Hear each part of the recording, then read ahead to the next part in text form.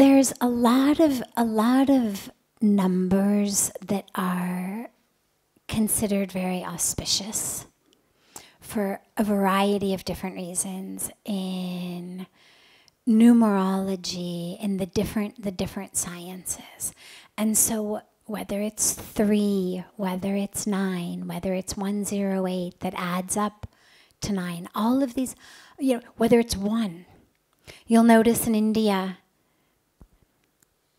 if somebody's going to give you a gift, let's say, and they're going to give you 500 rupees. Nobody's going to give you 500. They're going to give you 501, right? Or 5,001. You think, well, if you're giving somebody 5,000 rupees, like, why does it have to be 5,001, But the number's considered very auspicious if there's the 1 on the end of it. And so I don't actually know all of the different historical reasons behind this number and that number and this number.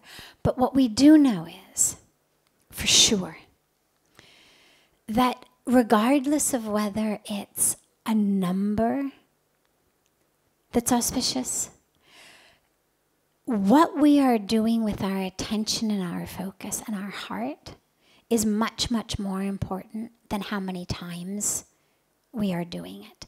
And so you could take a mala, let's say, of 108 beads. Most of them are 108. The smaller ones are, 27, but a multiple of 108.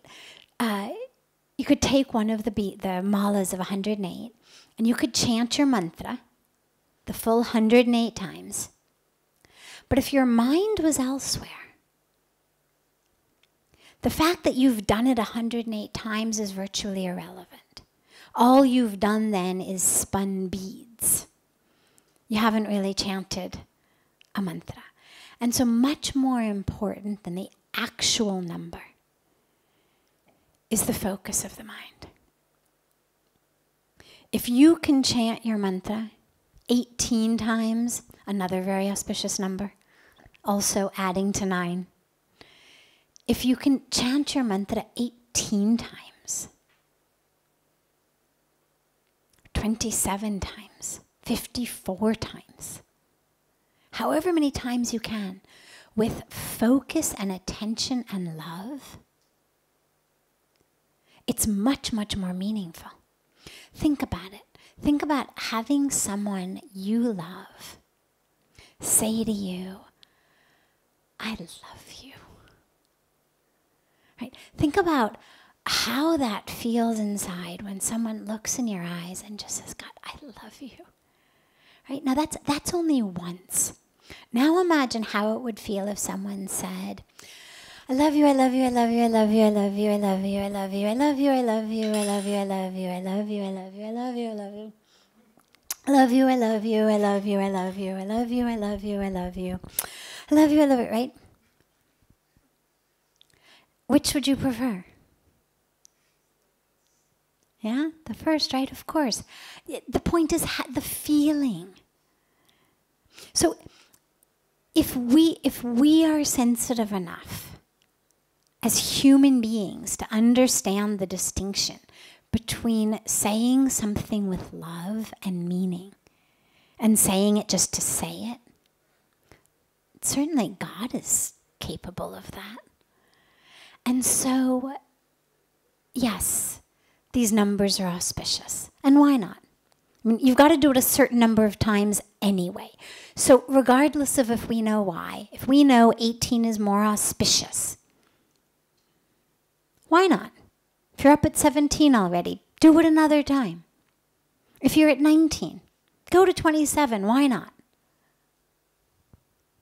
Right? I mean, it's been given to us for a reason. Whether we know the reason or don't know the reason, it's been handed down. Use the numbers.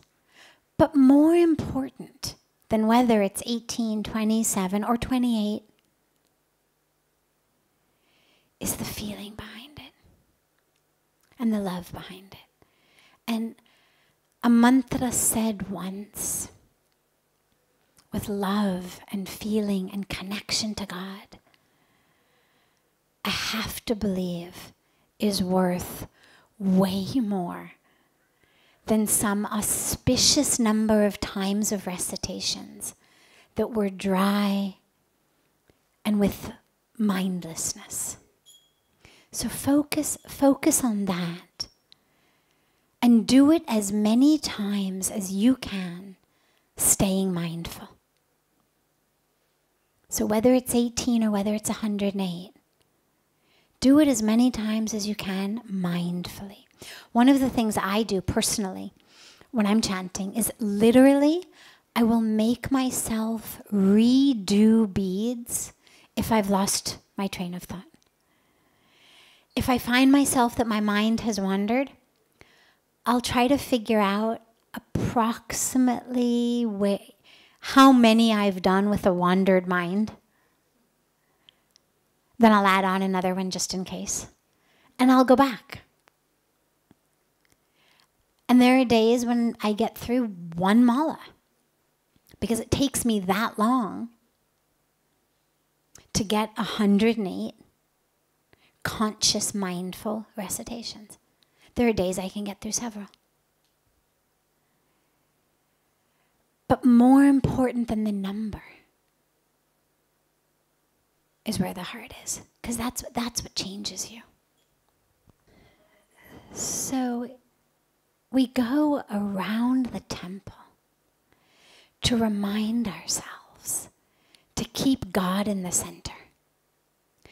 And what we know from the scriptures, from our saints, from our gurus, it's something that Puja Swamiji emphasizes constantly, is the importance of the intention of what you're doing.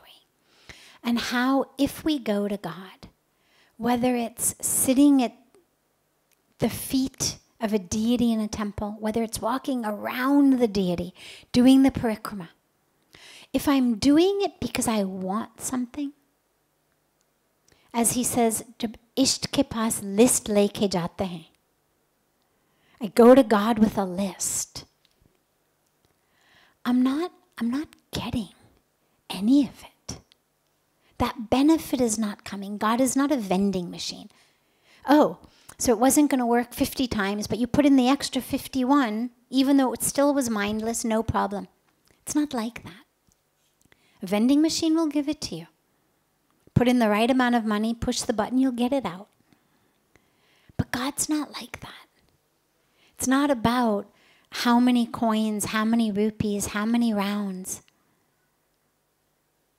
It's about you. So yeah, the parikrama is very important.